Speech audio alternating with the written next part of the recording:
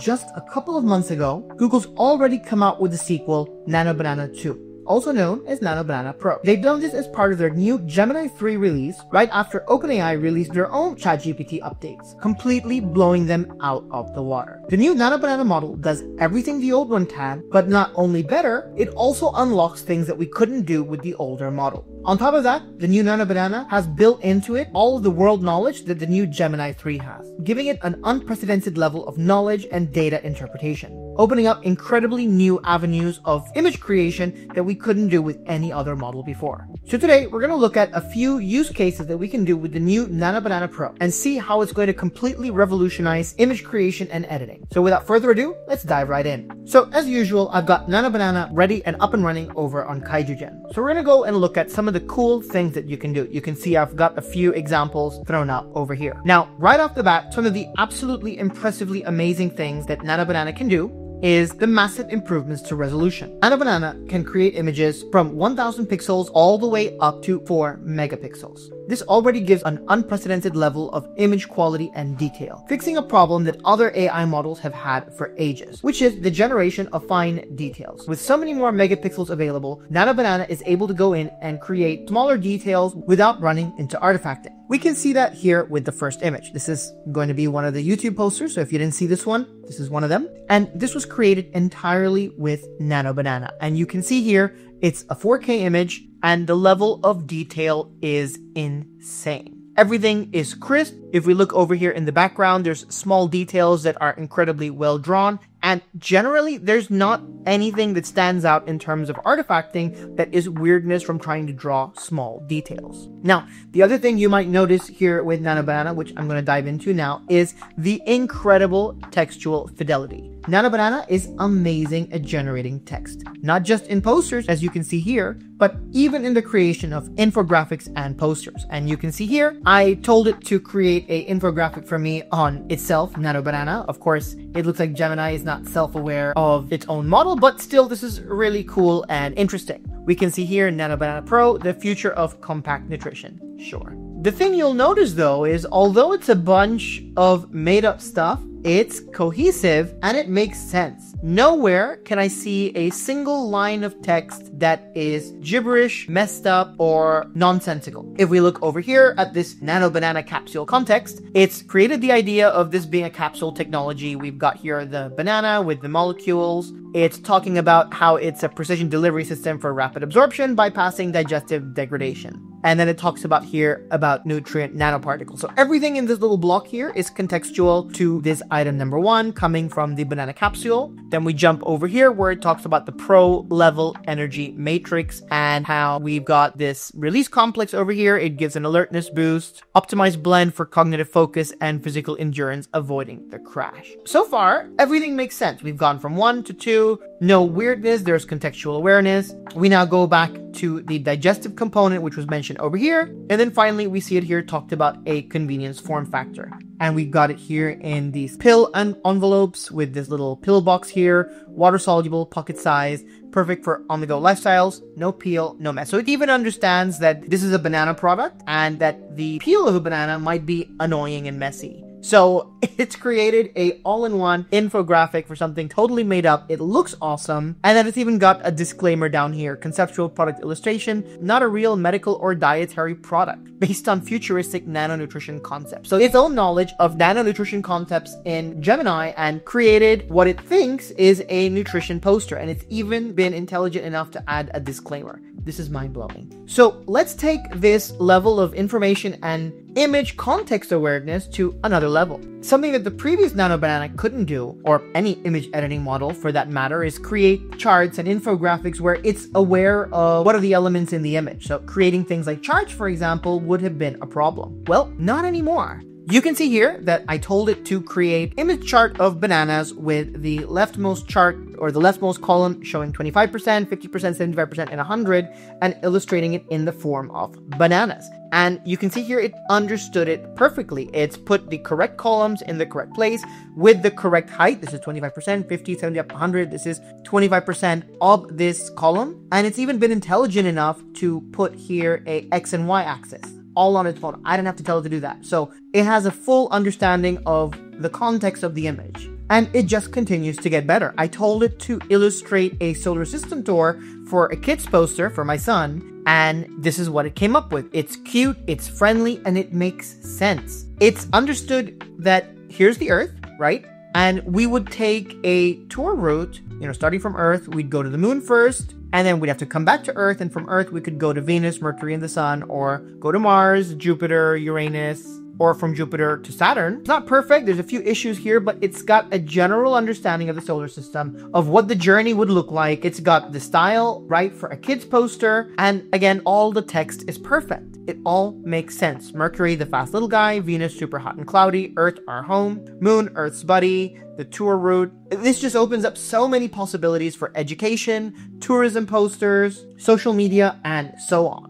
Now, another cool thing that has happened with the new Nano Banana release is Google's unlocked a little bit more the IP restriction. Again, opens up so many possibilities, especially when you're playing around with things that are pop culture related. It gives us so many options in terms of how we can prompt the model and get information out of it. So, taking advantage of the poster creation capabilities of the model, I told it to create an alphabet chart based on Pokemon. Now, it did a pretty good job, but there's a few issues here, starting with, for example, using Pikachu for A. And then there's a few Pokemon here which I think don't exist. You've got J, and you've got this Kanoao, which I don't think exists, or this Machion for I. So there's a lot of issues here. K, they put a Squirtle here, and then they put Monton. So it's 75% of the way there. This is where we start to run into issues where you've got some text garbling, where we've got the war turtle here and it's put this whatever. However, I created this and then I edited the poster, like coming over here and switching to the edit mode, grabbing the link, popping it in here, right? And then simply telling it that this is supposed to be a Pokemon themed alphabet chart. Some of the Pokemon don't match with their letters, fix it. And it did it. It changed the Pikachu up here for an Arbok, that's correct. We've got a B for Bulbasaur, C for Charmander, D for Ditto, E for Eevee, F for Flareon, that wasn't there earlier, L for Lapras, K for Coughing, that wasn't there earlier. It fixed the text down here for the War Turtle. So even though the first image wasn't great, on the second attempt on an edit, it fixed it. And the amazing things this model can do just don't stop getting better. Over here, we've got infographic for learning a basic salsa step, and it looks correct to me on 1 timing. So depending on the version of salsa that you're doing, there is 1 timing, on 2 timing, and it's got the steps over here. Here is an infographic on how to make an Indian chai, complete with little details in the font that just give it that kind of touch. And this is what I was talking about, with being able to go 1K, 2K. These are 2K images, by the way, where it's putting in these little details without artifacting. If we zoom in, you can see here that there's enough detail where it's kind of got the squiggles and the dots here without artifacting. And it's only able to do this because we've got that higher resolution. I even fed in a picture of a product. This is fruit puree company that I work with. And I just gave it a picture of the product, which you can kind of see over here from a original Nano Banana edit. And I just told it, make a merchandising kit for me out of this. Right? Super simple prompt. And this is what it came up with. It's entirely theme appropriate. It's on context. It looks amazing. I'm going to recommend to actually have these made because it looks amazing. And that's all with that Gemini 3 knowledge. Now, another really cool thing that it can do is I took this reference image, I took my character and I told it to recreate it in the same art style. That's something that we could do before with the original Gemini.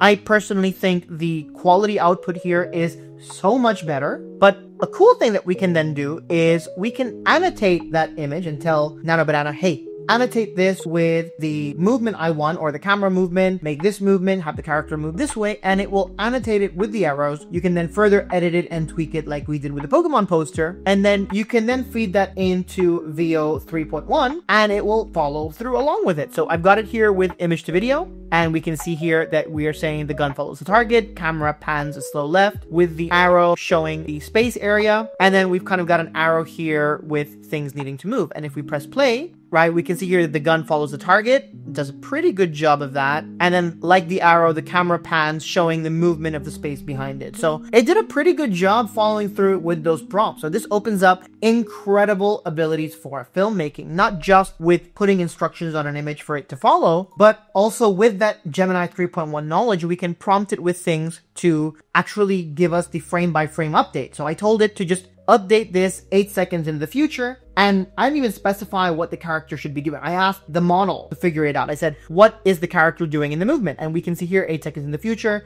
You know, at the beginning, she was pointing the gun. There was a battle going on in the background in space. And here she's kind of put it down. There's a little detailing here gone. And what we can do is we can now jump over into video mode, head on down to the Google section and grab the VO 3.1 fast first frame to last frame. We can set this over here as our first frame, grab this image as our last frame. We just want to check that they're both there. We'll just put a simple prompt, or you could just leave it blank. Since this is supposed to be 8 seconds into the future, let's go ahead and set it to 8. Keep it at 720, no audio, and let's go ahead and generate. And we got the result over here. So again, we've got that space battle. She's shooting out over here, shoots a few more times, puts the gun down. And this is a cool little touch here. She looks at the camera, right? And then looks forward. And again, cool little details here. This has more to do with VO 3.1, but you know, it's all Google. I like here targets eliminated coming up on the screen.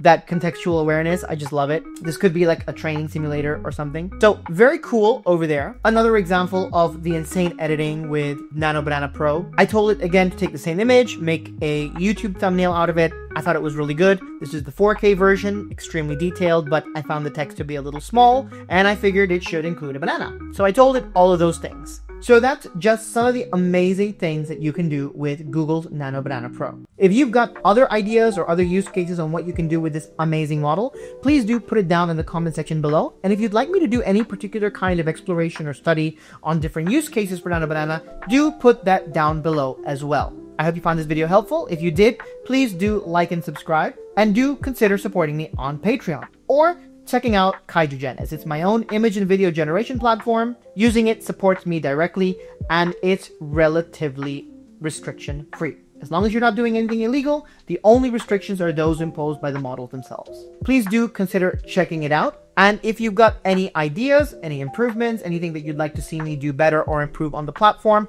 please use the help and report section down here. I do check it every week or so, and I try and update the platform as quickly as I can with your updates. I also respond to emails directly, so again, any issues, problems, go ahead and message me there and I will sort you out. Thanks so much, and I'll catch you guys on the next one.